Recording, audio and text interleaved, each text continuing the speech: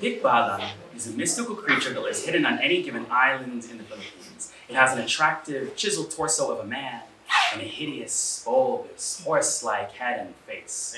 It likes to prey on and con unknowingly.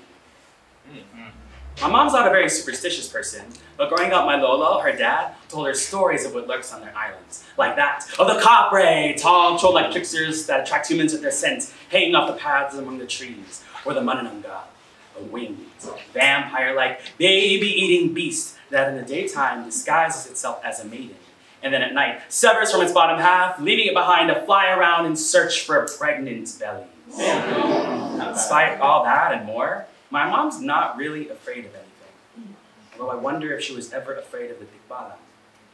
I don't know how, but it must have followed her when she immigrated to the US. It must have known that there was something about her, the way she glowed in the sunlight, gleaming off the water in the horizon, not a product of dark magic, just magic on her being. And so, it used its charm to seduce her. It was from that my sister and I were born.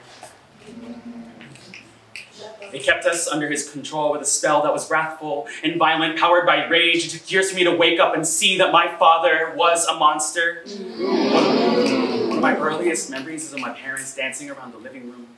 Except it wasn't a dance, they were circling each other, as if the coffee table in the middle was the offering for the better life they were promised when they left the homeland, as if the knife in the Tikbalang's hand would be used to split the table open, dribbles of mahogany staining the carpet with my mother, praying as she continued to whirl through the air with my father, following her, breathing out alcohol with every stride. At that age, I didn't know that domestic violence was a kind of dark magic.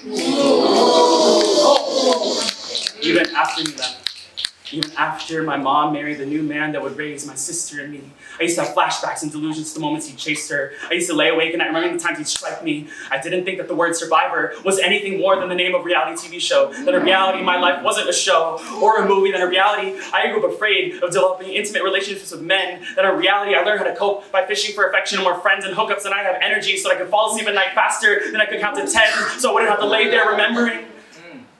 Now at least that I can bear to speak about this out loud, like an incantation that gives me strength. I'm realizing that I am the son of a sorceress, and that my stepdad is a healer, and that my sister is a mage, and that, damn it, I'm something too. Yeah. Let's go! I don't have a name for the way I've learned how to keep pushing, or for the way I've learned how to push out the delusions from the Tikbalang through the years, but I know now that I am a product of magic. Whenever shit hits the fan, I just remember my mom and how she's not very superstitious. Hey.